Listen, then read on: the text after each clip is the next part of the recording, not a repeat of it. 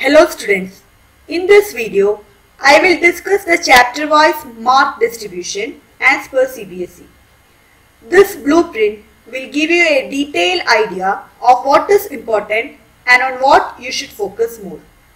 It will save your time and will help you in achieving the maximum score in your exams. So the first chapter, real numbers. From real numbers, 1 1-mark question, 1 2-mark question, 1 3-mark question, a total 6-mark question will be asked. From the polynomial, only one question for 3 mark will be asked. From a pair of linear equation, you have 1 2-mark question, 1 3-mark question and total of 5 marks will be asked. From the lesson quadratic equation, 1 1-mark question and 1 4-mark question will be asked. From arithmetic progression, 1 1-mark, 1 2-mark and 1 4-mark, total 7 marks question will be asked.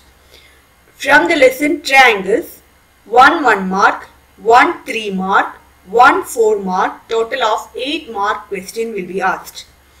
From the lesson coordinate geometry, 1 question for 1 mark, 2 mark, 3 mark will be asked. From introduction to trigonometry, 1 question for 1 mark, 3 mark and 4 mark will be asked. So total 8 marks question will be asked. Same way, in the applications of trigonometry, you have 1 question for 4 marks.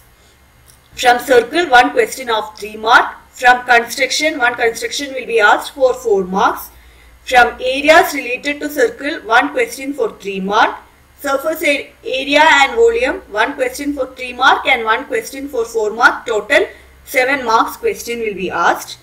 From the lesson statistics, 1 question for 3 mark, 1 question for 4 mark. So total 7 questions, 7 mark question will be asked. From the lesson probability, 2 questions of 2 mark will be asked. So the lesson triangle is very important.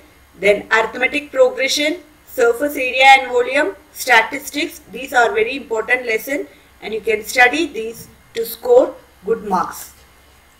I have also solved important questions from each chapter. You can watch those videos at SG Math Club at YouTube. So thank you for watching these videos. If you like my videos, please subscribe.